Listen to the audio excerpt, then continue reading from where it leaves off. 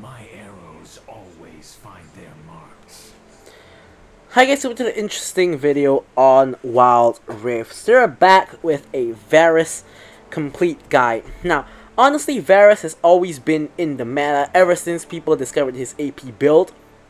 However, he just never really was the top of the meta. And even now, I personally don't believe he's the top of the meta just because I feel that he's not a traditional DPS sort of AD carry, but he's more of like a poke style AD carry. Now don't get me wrong, he still has a lot of damage. However, personally I believe that he cannot be drafted in a lot of team comps, and he needs a kind of like a specific team comp for him to actually be drafted in.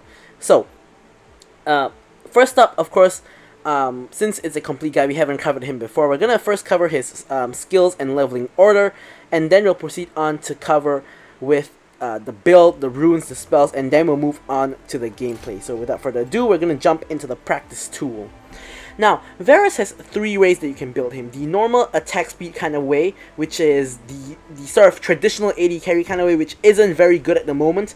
The AP burst way, and finally the on-hit lethality build. And the on-hit lethality build is the one we're going to be covering mainly today, because it is the most meta and the best build for him at the moment. So at level 1 you will take your Q, at level 2 your E, and at level 3 you will take your W, and then you proceed on to max Q, of course taking your alt whenever available, and then you will max E, of course taking it out whenever available, which I missed there, and then your W last. Now, if you are going for the AP build, you would max W first, and of course taking it out whenever available. And if you're going for the standard build, you do the same path as the lethality build. Alright, so now what we're going to do is we're going to head over to our favorite spot in the river and explain what all his skills and abilities do. Now, his passive is really a simple one-liner. When he gets a kill on an enemy champion, he gets 40% attack speed, whereas if he gets a kill on anything else like a monster or a minion, he gets 20% attack speed bonus. So it is not very useful for lethality Varus, but it can be very useful in lane or in like clutch situations where you and your enemy is very low health and you need to just clutch out a kill. So here I'm just going to quickly try to demonstrate it here. I didn't get the kill there. Boom. So here I get actually a 20% attack speed bonus, and it will fade off after a while. So as you guys can see, I'm attacking a little bit slower now. Now that I've gotten the kill on the minion, I will get a little bit of an attack speed increase. Now, you can actually tell that from the glow of his bow. So let me see if I can actually get an example here. Let's target that small minion. Boom. You see his bow has a blue glow. That means he has the increased attack speed. Now it's just faded, so he doesn't have it anymore. Now his Q is an arrow, like that. So you can tap it to just shoot. However, you can also hold it. Now the longer you hold it, the more damage it will do, and the longer range it will be. However, it will actually slow you down. So here's my normal movement speed. If I hold it, the range and the damage increases, but I'm slowed, and then I can release it. And yeah, that's basically how it works. Pretty simple. Now for his W, this is your tank shredding ability. Each auto attack you do on an opponent will give a blight stack. So for example, boom, it has 1 blight stack, 2 blight stacks, 3 blight stacks, and the maximum is 3. When you cast any of your abilities, you will consume the blight stacks to do extra on-hit magic damage. So that's why you max W for the AP build. Now it also has an active. Now the active is basically, it increases the damage of your Q, if I'm not mistaken. Let me actually just take a quick look at it. I believe it just increases the damage of your Q. So the active, that doubles the bonus on-hit damage from your Blight Quiver passive. So it also doubles the damage of you exploding your blight stacks, and as mentioned, you do get an increased damage on your Q, and it gives missing health damage as well. So really good for a finisher. So here we're just gonna give it the 3 blight stacks. Boom, we activate it, and boom, we get a lot of extra damage. Now his E is an AoE ability, pretty short range. Boom. Gives grievous wounds in the area, 40% grievous wounds to be exact. Yeah, so that's what it does. His ult is a relatively short range skill shot that roots the first target hit and actually gives them blight stacks as well. So here we're just gonna show it off. Boom. It gives 1 blight stack, 2 blight stacks, 3 blight stacks. It does not give instantly 3 blight stacks, but it does give 3 blight stacks after a while. So it sort of takes like a second to add a blight stack. So what you can actually do with that is, if I put 0 cooldown, if you want to kind of all in, you alt press your W and charge your Q, and you release it when the blight stacks charge to full. Now, something else to note about the ultimate is it can spread around other enemy champions. So here, I'm gonna put 2 enemies close by and 1 more here. So if I hit it on this guy, it will spread, boom, to all of these people, assuming you have vision of them, of course. Now I actually want to remove this dummy. Actually, I removed all of them at once. So okay, so we're gonna put an enemy dummy here. I do what I must. Boom. So it can spread. Actually, what I wanted to really show is it can spread. Okay, let's actually put one here. It can spread multiple times. So let's put one here. If I hit on this guy, it spreads to this guy, and then it can spread to this guy as well. So you can pretty much, the chain will keep on spreading as long as there are enemies to spread to.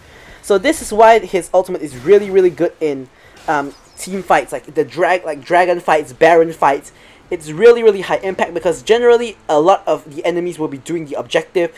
So you can catch one of them out with his ultimate, and it will spread to the rest of the team. So even if it doesn't, minimally it makes the team want to scatter, and whoever you hit with it, unless it's a tank, is more or less dead. So with that out of the way, let's actually just jump straight into the build, runes, as well as the spells. Now, first up, what I'm going to do is, this is the lethality build. So I'm actually going to show off the standard build and the AP build really quickly.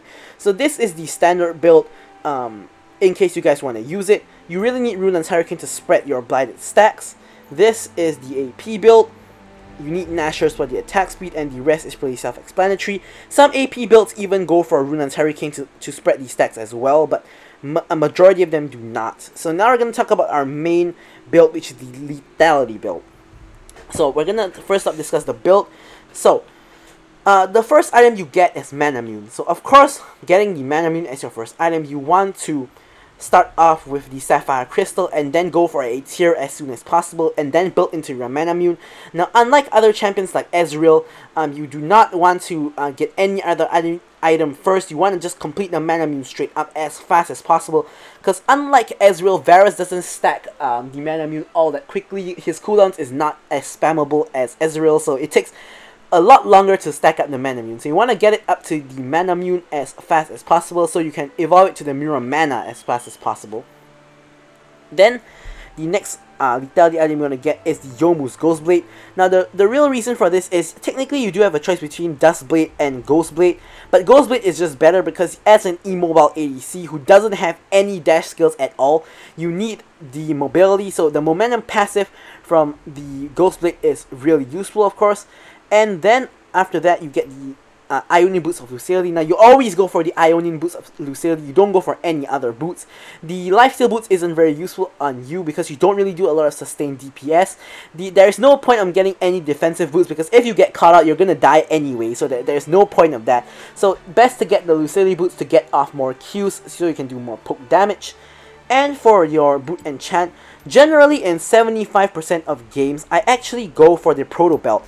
Now, just because you don't have any mobility at all other than Flash, it's really nice to have another small dash just to help out with your mobility issues. The other 25% of matches, I will go for the Zhonya's. I never actually go for QSS on Varus himself, just because how if you get CC'd, if enemies are on top of you, you're basically dead anyway. It's sort of like how like a Ziggs works. If like you get onto a Ziggs, he's basically kind of dead. Actually, Ziggs even has his second skill, his W, to try to escape. Varus doesn't even have that.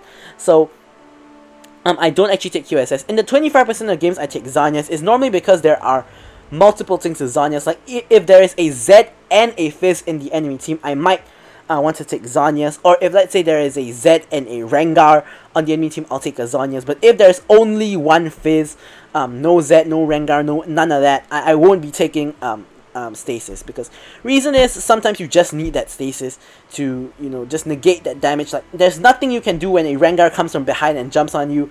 A Proto Belt won't help with the one shot, but you need the stasis. Other than that, I will go for the Proto Belt. Now after that, you go for the Serelda's Grudge. Now, of course, you can also go for Moral Reminder. He applies both Serelda's Grudge and Moral Reminder very, very well, because your arrow can hit through all 5 enemies. It pierces, so you can actually go for either or, but most people, will, including myself, will agree that Serelda's Grudge is better, just because of the utility you get from the slow, which helps your entire team. Of course, Grievous Wounds also helps your entire team, but you do also have Grievous Wounds from your E, which is your Hail of Arrows, so you don't have any slows in your kit, so the slow from Serelda's Grudge is really helpful in that sense. Then of course you go for the Dust Blade of Drakthar. Now this gives 55 AD and 15 armor penetration, so it's the so-called the highest damage lethality item in the game. So you go for Dust Blade after that. Now technically you could go for Umbral Glaive as well, but most people agree that that isn't really the best item. I mean, it does give you the trap / ward removal, but Dust Blade and Youmuu's Ghost Blade is just simply better. Now for your last item, you go for Guardian Angel. Now, I have said if they get onto you, you're basically dead. But if you have a Guardian Angel, you can revive, and if you ult them and then you go into your revive, you can sort of try to survive, and you can buy time for your team to sort of come and help you out. So yeah. Now, on to the runes. Now for lethality Varus, you go for Airy. Now there isn't an Arcane Comet in Wild Rift, so Airy is your next best option, which gives you extra poke. So basically, whenever you land your arrows in lane, you gain the Airy will attack as well. So basically, you just get extra poke. And for your next couple of runes, there are actually a lot of options. Now for the first minor rune, actually technically every single rune here is viable except probably Triumph. Now, Brutal is good just because your early game poke is going to hurt a lot more, and your enemies probably going to have to back more often. Gathering Storm is really good because of how Varus scales into the late game. Like, you have to charge up your mana immune, and you have to get a number of items before you actually start to do damage. I would say you have to get at least up to your Youmuu's and or your Sereldas to actually start to do damage. Like with the Youmuu's, you start to do damage already. With Sereldas, then you start to actually hurt. So you do take a long time to actually start to do damage. So Gathering Storm is not a bad option as well. Hunter Vampirism also works because you don't actually have any lifesteal in this build. So with Hunter Vampirism, it could be your only form of lifesteal, because hitting your arrows non-stop, you can heal a bit by a bit, especially when you're far away from the main fight. So Hunter Vampirism can work as well. I don't go for Triumph. I personally go for Weakness. So Weakness, what it does is when you impair the enemy champions, they take more damage. Now, you can trigger this yourself with your ultimate, which is the main reason why you take Weakness. So generally, the person you ult is the person you're trying to burst anyway. So I just ult them, press W, and then full charge my Q and burst them down. So I use Weakness just for that purpose. And the last one is Champion. Now, Champion is if you're confident of not dying in general, which no one really can be, I would say. But I personally don't like the high risk nature of Champion on this particular champion. Kind of weird pun there, but yeah. So I will take it on champions like Ezreal or maybe even Ziggs, who I kind of feel safer with. But I don't feel safe taking it on Varus, so I personally don't. But the best rune you can take on Varus if you're confident is Champion, and the second best rune if you don't want Champion is probably Gathering Storm, just because you get guaranteed scaling, and then probably followed by Weakness, which is my personal preference. So really with Varus, the first minor rune, you can really take whatever you want for the domination tree. Now for the Resolve rune, personally I like to go for Bone Plating. Now the reason for this is that you're always very far away. So in this case, I've always talked about how Bone Plating is very bad because of its long cooldown in lane and how easy it is to proc. But in this case, Varus generally doesn't really take poke in lane. You shouldn't really be that close to the enemies in the first place. So if you're getting poked, if you're getting damaged, you're most likely getting all in by the enemy, in which case Bone Plating will really help you out. But if you don't want to take Bone Plating, probably another good option would be really nothing much else. It would just be whatever else you would prefer as a personal preference. But personally, Bone Plating is just the best. And lastly, Sweet Tooth, of course, for the heal and the mana. And other than that, nothing really too useful. Maybe perhaps a mana flow ban if you really feel like you need mana. But by and large, Sweet Tooth is the best. So For your spells, flash, always, of course, and for your second spell, it's either barrier or heal. Now, there's two schools of thought. The first school of thought is that you take a barrier because if someone jumps on you, you at least have a better chance of survival with the barrier. But the second school of thought is that if someone jumps at you, the barrier is not going to help that much anyway, and you're probably going to die. So you might want to take heal instead for not only the movement speed and the heal, but also the fact you can help out your allies, your support, or any other allies. Personally, I actually go for barrier most games, but I actually do think heal is better. I have no idea why I'm always taking barrier, just that now verbalizing it, I'm kind of thinking that heal is better. So yeah, that is pretty much it for covering the build runes and the spells. Now we're actually going to jump into the gameplay. Alrighty, so on to the gameplay. Now you guys know what's coming as usual for every complete guide. If you guys enjoy watching the video, don't forget to like, comment, and subscribe. Alright, so first off, as you guys can see, when I'm walking to lane, I actually charged up my Q and cancel. Now that is to charge my Sapphire Crystal. So whenever you back and you're walking to lane, as long as you're not rushing to a team fight, you want to always charge up your Q and cancel it just to get more stacks onto your tier / Manamune / Sapphire Crystal, whichever one you have. Of course, do not do that in lane, because if your opponents see you doing that, they will know that your Q is down and they can aggress onto you, so you do not want to do that. So now, you know, first up we want to talk about all the conditions that you need to actually pick Varus, which there are a lot of, which is why I think he isn't really that good. But when the conditions are met, it is pretty good. First up is your team. So first up, for your team to pick Varus, you need a solid front line. So in this match, I have a Gallo and a Tryndamere, which is a solid front line, so that I can pick Varus. So the reason for that is Varus just wants to stay far away and poke. So you really need a good front line so that they can tank damage for you while you stay very, very far away and keep on poking with your Q for the Dally Varus. And the second thing you need on your team is some form of consistent DPS for physical damage. Now in this team, I have the Tryndamere, which is a consistent DPS source, which is why I can go for the Varus. Now the next thing is the enemy's team. So now this is not as important as your team. If you meet these two criteria, you can actually pick Varus regardless of the enemy team. But there is two more conditions on the enemy bot lane which make Varus very good. Now the first thing is a low range AD carry. Now in this game, I'm finding a Vayne, which is obviously very low range. So as you guys can see, I'm still at full health, while Vayne and Alistar are both at about 3/4 health. Now that's because obviously they don't have the range to reach me, and I have the range to poke them out. So if he's really good picking into something like a Kai'Sa, a Vayne, or a Lucian, AD carries with short range. So of course, into Kai'Sa and Lucian is a little bit more dangerous, because if they decide to dash you and all in, you might be in a little bit of trouble. Now of course, here you guys can see me charging and cancelling my piercing arrow as I'm walking to lane. Should be doing it soon. There we go. I charged and cancelled. So that's what you want to do. So now the fourth condition is having a tank support.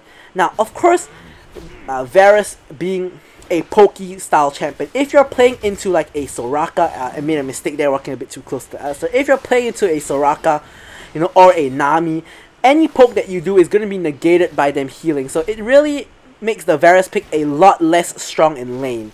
So of course, as I said, the latter two conditions are less important. So as long as you have constant DPS and a frontline on your team, you can pick Varus, because as I say, Varus is more of a late game. So even if you lose lane, like into a long range champion, or into an enchanter support which can negate your healing, it's not so bad. But if you want to maximize what Varus can do, like what I'm doing in this match, you want to have a constant DPS, aka my Tryndamere, a frontline, aka my Tryndamere and Galio, a short range AD carry, aka the Vayne, and a tank engage support on the enemy team, aka the Alistar. So this is the perfect match to pick Varus, which is why I went for the Varus pick. Now I'm sure it's pretty obvious to you guys that I'm not a Varus enthusiast. I don't really love picking Varus. He is in my champion pool because I can play more or less every single AD carry, but I don't really enjoy playing Varus too much. I do not really like his playstyle of just sitting very, very far back and poking. I much rather have a playstyle like Kai'Sa to just ult in and destroy everybody, or like Lucian to just dash in and destroy everybody.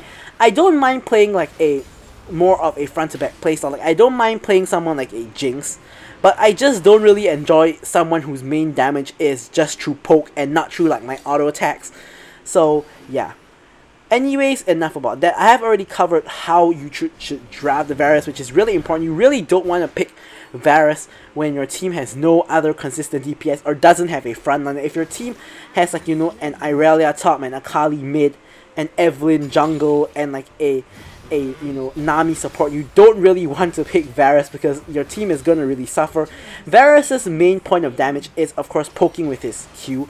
So before team fights happen, you want to just be hovering around the objective. Let's say like Dragon here, you want to just be hovering around the objective. I want to just be shooting my arrows and poking out the enemies before the actual fight ensues.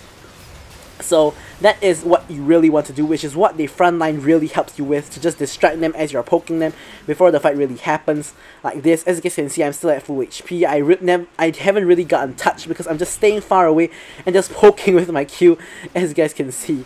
So yeah, that is Varus's main playstyle. So Varus shouldn't really be touched if at all possible. Here Wukong ulting in towards us for some reason. And yeah, nothing too much comes of it. Nami is really low on resources, but other than that, we are all good. So Vayne, you know, as you guys can see, just taking the poke. Tryndamere is in the area, and I did actually hit my arrow off screen onto, I believe it was the Vayne or the Alistar, I'm not sure, but yeah.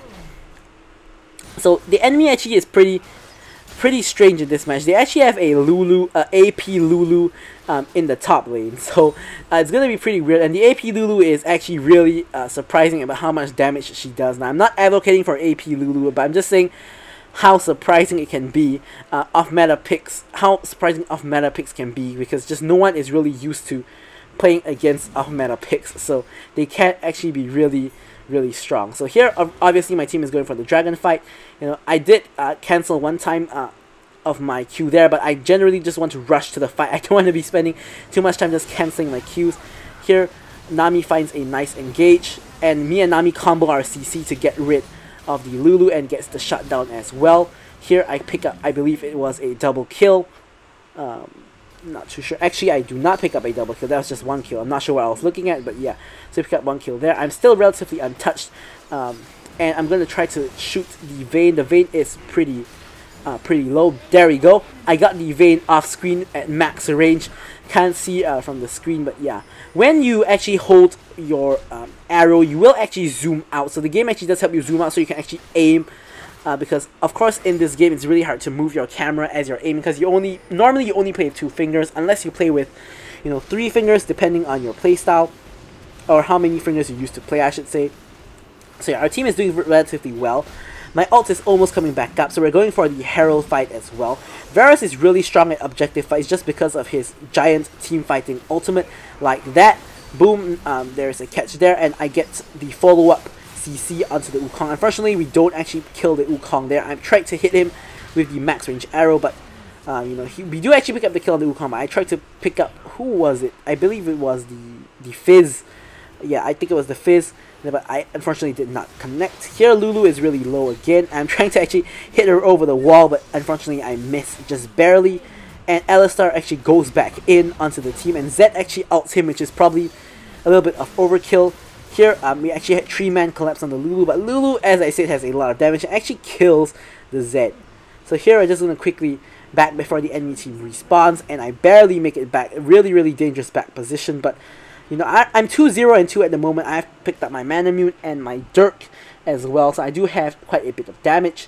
And I also have my Proto Belt at the moment, just for that extra bit of mobility. In the meantime, while we were picking up the 2 objectives, Vayne has picked up an objective of her own, being our bottom tower. So Vayne, of course, sees us coming, so she's gonna, of course, back off. Here I'm just clearing the minions with my Q, in addition to just trying to see if I can hit the Vayne. Of course, I cannot. So Alistar is in the lane, and here comes the Vayne again. Nice catch by the Nami, but unfortunately we get 4-man collapsed upon by the enemy team, and somehow they all focus Nami. So I actually somehow managed to survive it with both my Flash and my Proto Belt. No idea how. So in the meantime, Tryndamere is pressuring with the Rift Herald at mid while the enemies are trying to collapse bot. So here I recognize that they can actually dive bot tower, 4-man dive bot tower, especially with an Alistar. So I do just simply back off and just try to use my range to poke.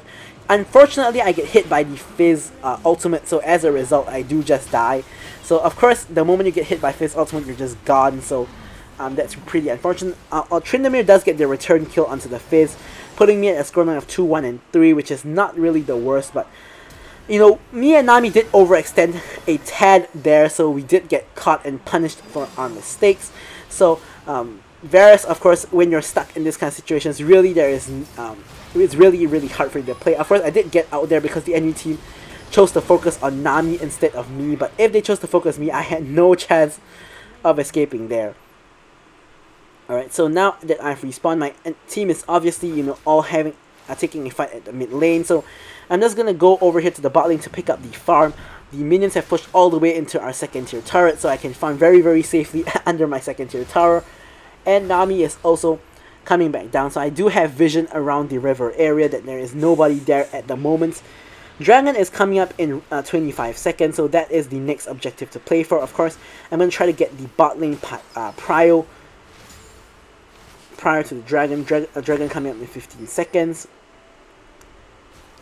And I'm just gonna stay around. I have my proto belt in order to dodge the Fizz ultimate, but unfortunately I have a bit of a mechanical misplay there where because in my personal screen, like, I have actually edited my screen and I put my boot enchant button right next to my ultimate button. So I actually accidentally fat fingered and launched my ultimate backwards instead of proto belling backwards, which pretty much screws up any chance of me surviving, because if I proto bell backwards and cast my ultimate correctly, I probably would have survived and be able to run away. But unfortunately, I don't do that, and I instead launch my ultimate backwards thinking it was my proto belt, so I do screw up quite a bit there. And I have respawned, but I'm just gonna show off the team fight.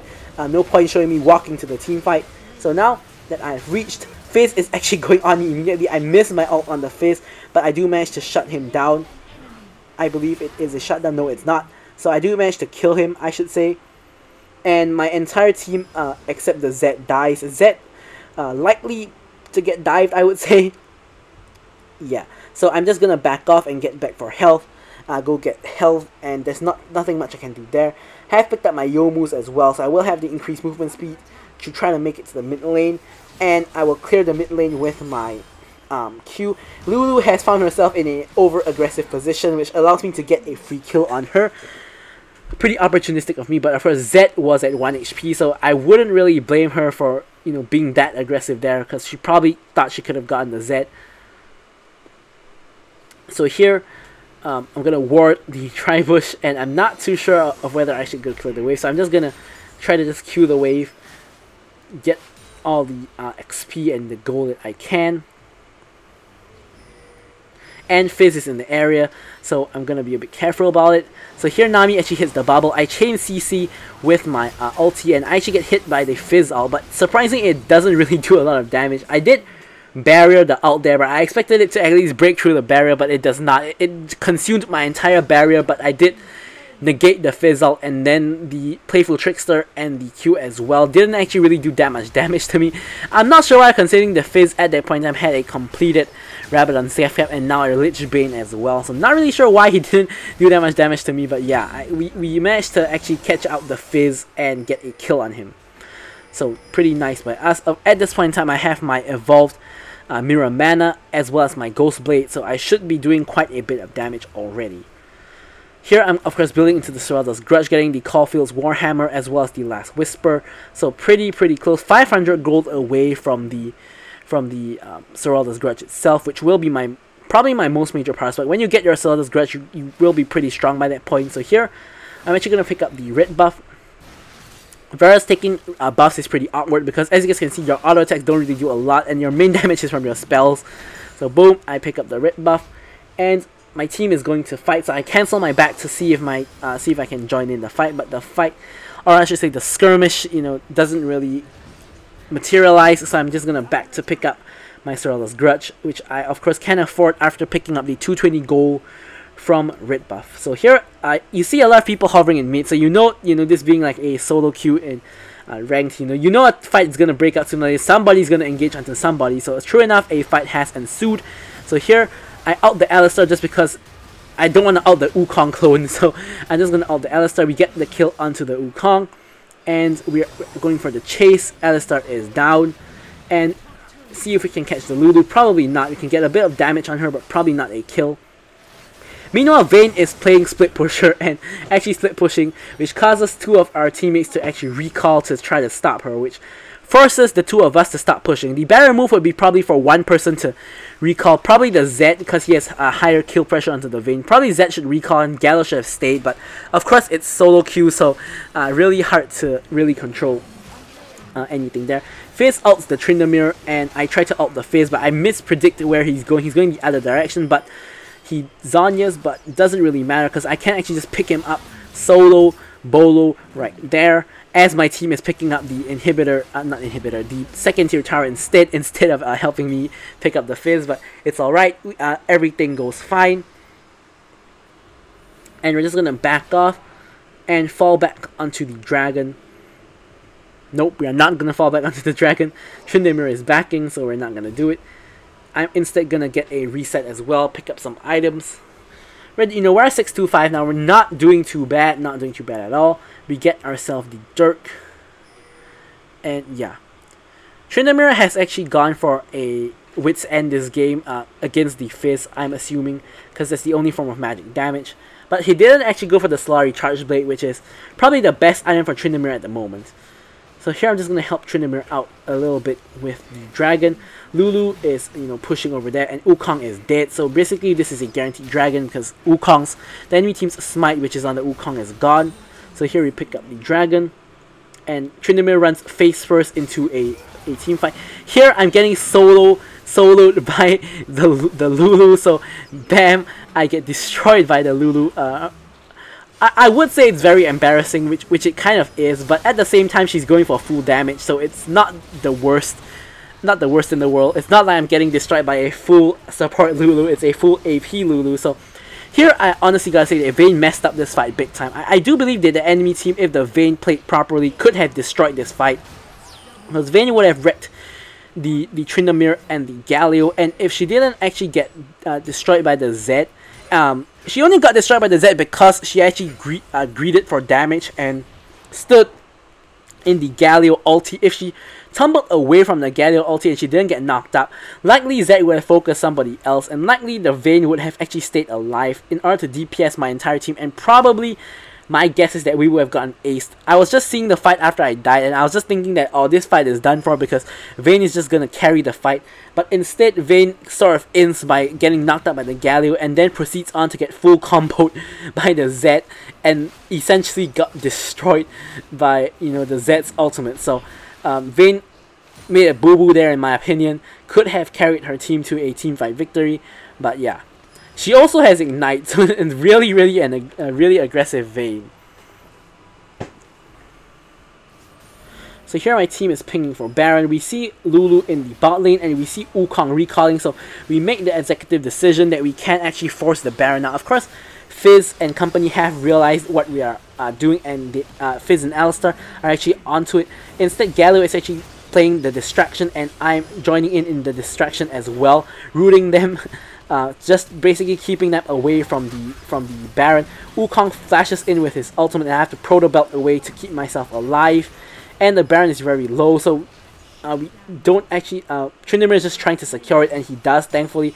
I'm gonna hit on over to actually get some health. And Lulu Lulu is playing split pusher, so the entire enemy team playing really smart. Whenever we're going for an objective, they are going for some form of split push, which is more or less the best trait that they can get. So we get Baron, but they get an inhibitor, which is arguably a good trait for them. So here I get my ult off onto the Vayne. Vayne actually stasis, so we can't actually get damage off onto her. Condemns me away and destroys the Nami, and I cannot reach the Vayne. Vayne actually ults really late into the fight. only really ulting to escape. Meanwhile, Tryndamere actually getting a double kill, and Vayne is on his case, so I'm actually coming to back him up. Unfortunately, he goes for the fruit and actually dies to the Vayne, but thankfully I'm over here who can actually finish off the Vayne. Not sure why I flashed there, probably didn't really need to flash, but unfortunately Fizz comes into the picture and destroys me. You know, he has his ultimate, so he destroys me. I tried to protobelt a way to keep out of the range of his Playful Trickster, but unfortunately you know, I still got hit by the Playful Trickster and I get destroyed.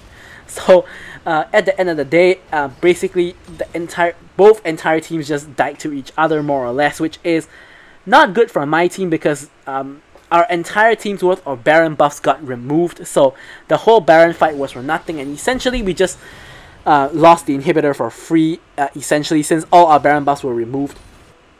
Now, if you guys take a look at what Galio is doing, Galio actually inadvertently, he either did it on purpose or he inadvertently actually set up a slow push on the side of the top side, which will actually come into play later on. In the meantime, Zed is actually trying to set up a trap, but he sort of reveals his position by hitting the Squire's Bloom, but Fizz still steps into the trap but becomes untargetable, so Zed sort of messes up his combo, and Fizz instead hits the fish onto Zed, which Zed Zhonya's and then shadows and flashes away and somehow survives the encounter, which I'm very surprised by. Now I make it to the fight, and of course the Elder Cloud Dragon is up, so of course both teams are going to be coming for it. And, you know, enemy wards all over the place, so we're gonna have to destroy that. Zed is out of the picture, and Galio is actually kind of doing a split push of his own, so we are going like 3v5 at this point in time, so we don't really want to take the dragon fight. Instead, we're just going... The enemy team apparently didn't want the dragon fight either, but if I were them, I would be forcing the dragon now, because Zed obviously is low HP, and Galio, you can see him in the top lane, so I would have forced the dragon there if I were the enemy team, but they do not.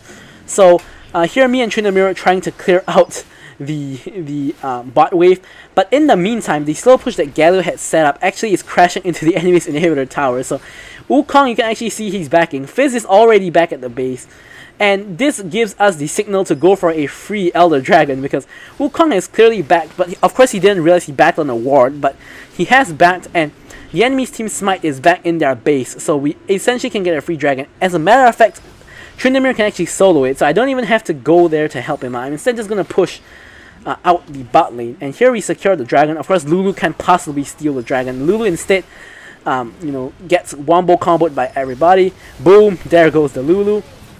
And here comes my ult. This is how you play Varus. You stand far, far away, and you just shoot off your arrows.